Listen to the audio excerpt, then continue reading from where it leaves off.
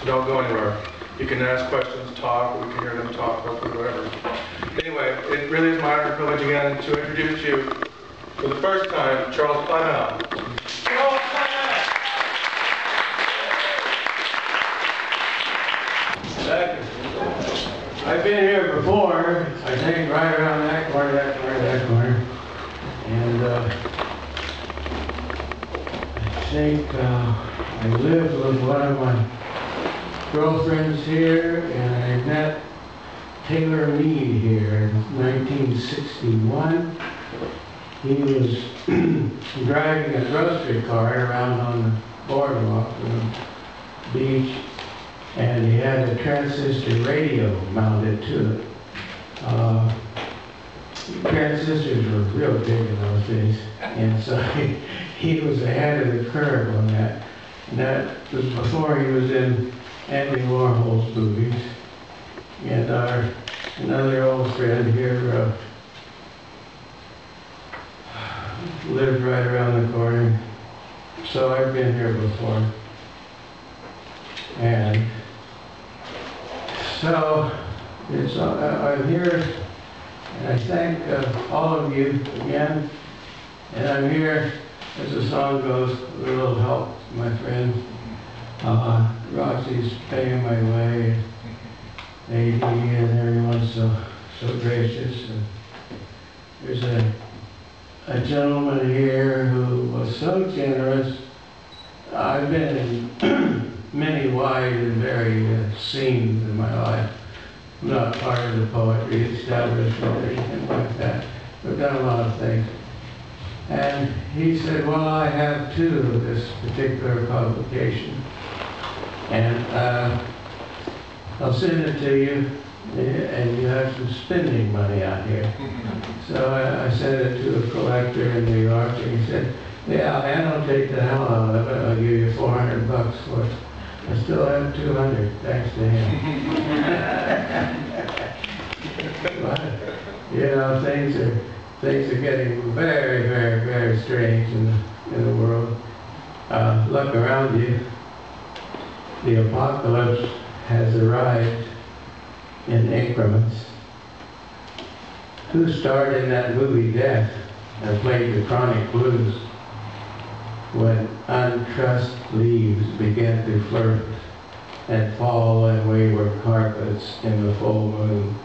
Snail paths veered to the west, a cameo of tree roots grown around a stone, helpless in secret form of unyielding mind. Creation lets us duplicate ourselves through the eons of blood and science, synchronized neon and dashboard lights in pirouettes of electric light. There's no way out of the brain. It's an Escher walnut. Some blow it out.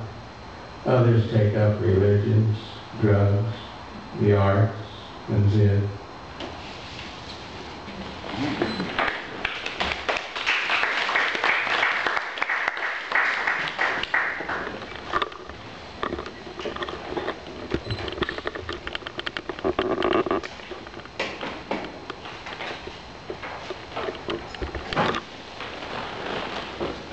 Fundamentals. In Kansas, the fundamentalists taught me that God made man in his own image and likeness. I hope he likes his dirty asshole.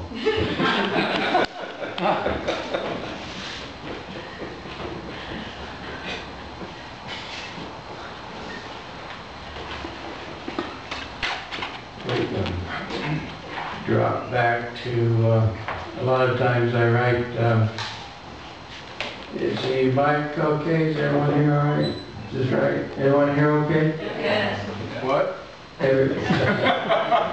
A lot of times I write poems for people I know, other characters, people, artists.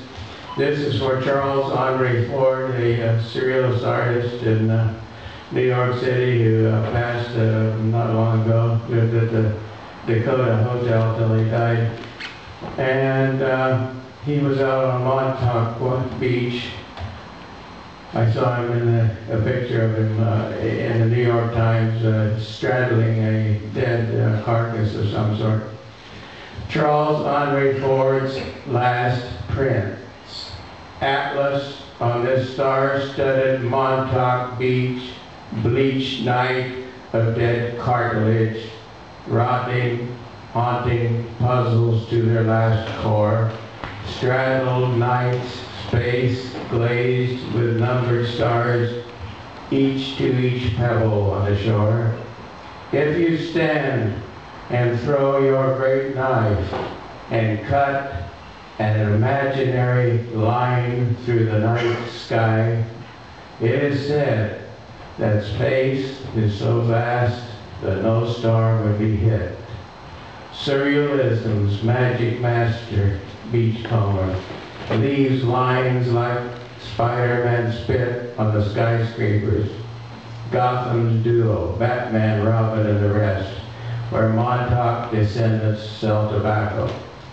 Leave your signals for a physicist to predict, a keyboard specialist to plunder the growing of algebraic garden of poppies, not having heard such names Tanguy or Charles Henry, who, before computers, had seen the fractal patterns curl back upon themselves as clean and easy as a cut through space, a thread in a Persian rug, or a seahorse dance in pride from deep ocean's ridge.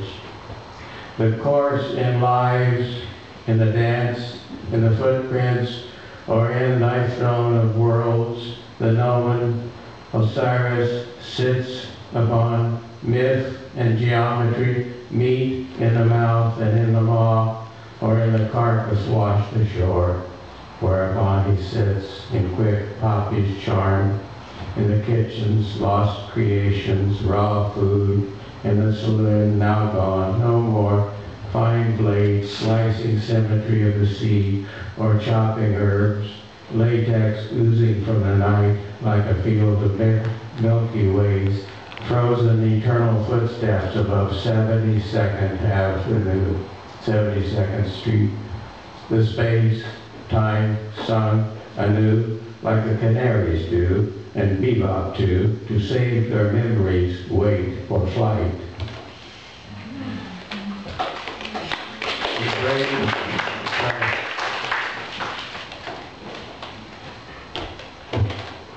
Hold on a second. Hold on, Charlie.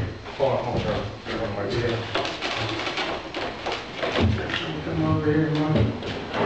There it goes. Is that all right? Yeah. I'm sorry.